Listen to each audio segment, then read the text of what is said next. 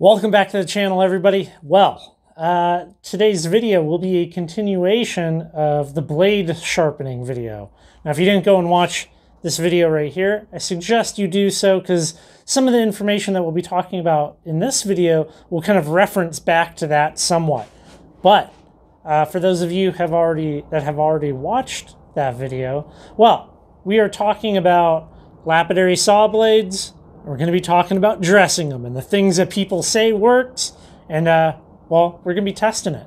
Let's head on over to the bench and we'll kind of look at some of the anatomy of these blades. Here is a sintered lapidary saw blade. And this blade in particular, I have kind of been, well, abusing.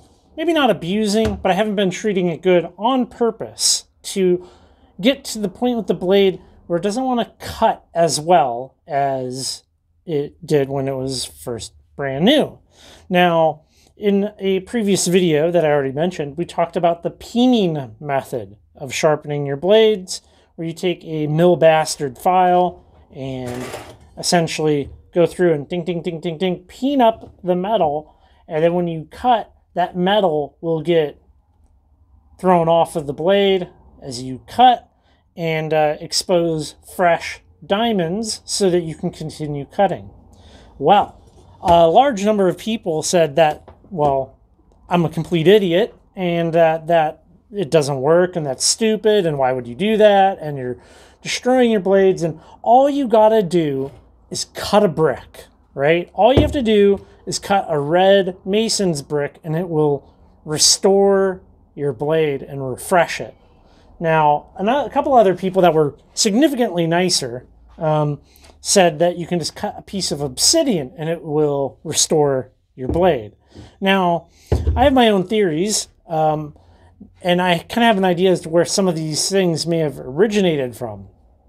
My theory is that that's not going to actually do anything, and that when people do it and their blade then cuts better, it's not actually getting the blade kind of even remotely close to what it was. It's kind of a combination of things. It's both in their head, and then let's say you have a blade and 100% sharpness is when it was brand new. And you take that thing down to 40% sharpness and you cut a brick and it brought it back up to 60% sharpness. Well, from the end user perspective, it's sharp again, but it's not actually what it initially was. But we're going to test these things. Definitely the brick, we might be able to do the obsidian. We'll see, and we'll talk about that here in a second. People talk a lot about glazing, a blade glazing over. Now, if you're doing lapidary work, I don't think that actually happens. What they're referring to is what tile cutters experience. Now, if we look at a tile here, yeah, you kind of see that chipped up edge, right? A tile is essentially a soft clay, and then we have a hard ceramic. And what will happen is if you're pushing really hard, doing stupid things, cutting, you will get this kind of really jagged, chipped up edge. And that one's not actually that bad. Like you can get some nice like little chunks out of your tiles. And part of what's happening is you are kind of packing the pores of your blade with this ultra soft clay, therefore glazing it. And you're kind of burying the diamonds a little bit, which could be a problem for sure if you were cutting a significant amount of tile with your blade. So, from a lapidary perspective, I don't think that many people cut stuff that is very soft, like a tile.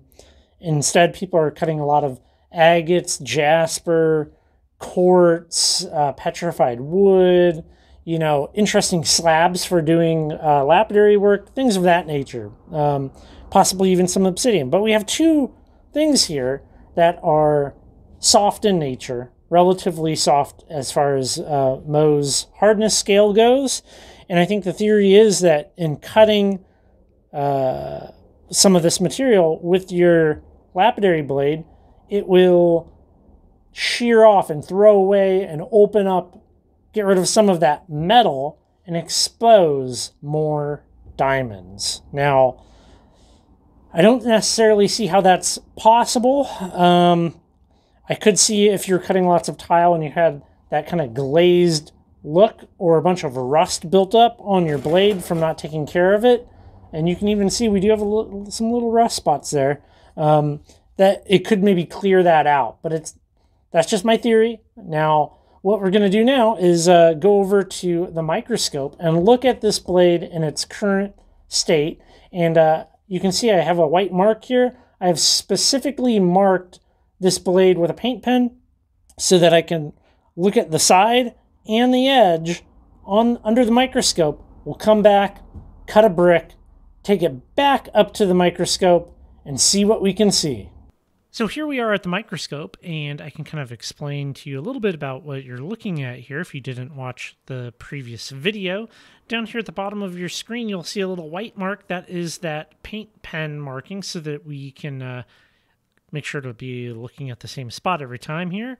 You can see clearly the embedded diamonds, and you can see the arrow showing the direction of travel of the blade. Because, you know, with these blades, you could put them on your saw so they spin either direction, if that makes sense. So you kind of want them always to be spinning the same way. And right here behind each one of these diamonds, like this right here, they kind of look like little comets streaking through. And what you're seeing is a buildup of metal behind an individual diamond. And it kind of acts as a support structure. So if it's turning in the direction of the arrow, that means that diamond is coming into contact and, well, cutting material, and it's supported from behind with a little ramp of steel, and then it, you know, tapers away. So that is what this kind of looks like here.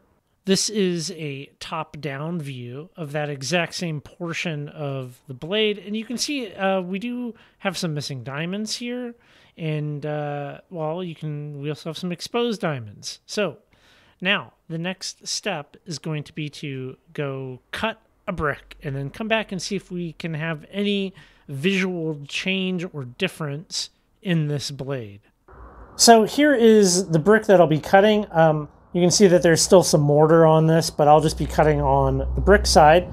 And one thing that people have said is to cut it a couple of times. You shouldn't have to cut all the way through. I think simply allowing the blade to enter, and then I'll back out, and I'll do that 3 times. We'll give it 3 shots to make a difference, okay? And since I have to have my blade guard up, I'm definitely going to get wet. Let's give this a go, though.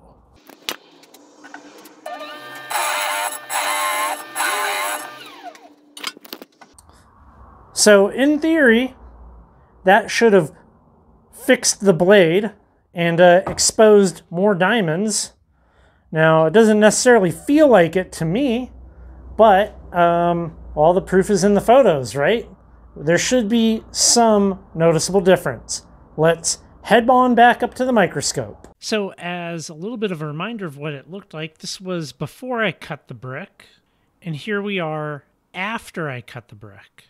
So not a whole lot of difference. And now if we go to a side-by-side view, it's not perfectly lined up, but here at this side-by-side view, we can see that before and after look virtually the same. Very little, if any, difference in the blade.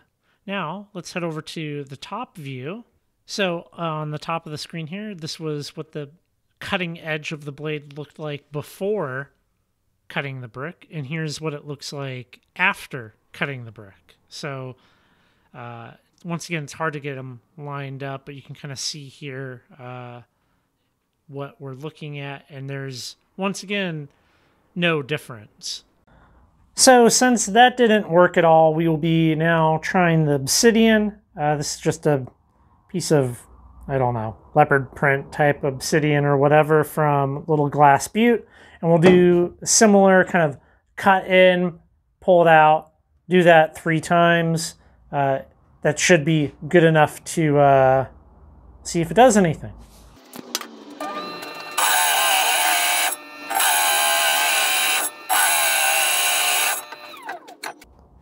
So it kind of broke out there, but that doesn't matter. Let's go back up to the microscope. And just what I was expecting, here we are after cutting that obsidian, and there's no changes to the side of the sintered blade. And when we switch to the top-down view, which is the important part, this cutting angle here, or the cutting edge, there's no change whatsoever. So let's head back into the shop now and kind of really examine these results. So I think it's fair to say that cutting a brick, cutting obsidian will not sharpen a dull lapidary blade. If what you do with your lapidary blades is cut rocks, okay? Now, could these methods potentially work for the cutting of tiles? If you are a tile setter, if you lay tile for a living, maybe. Okay, I don't do that. I don't have any blades that have cut 9 million tiles. But if we really examine this, we have obsidian, which has a hardness of about 5, 5.5.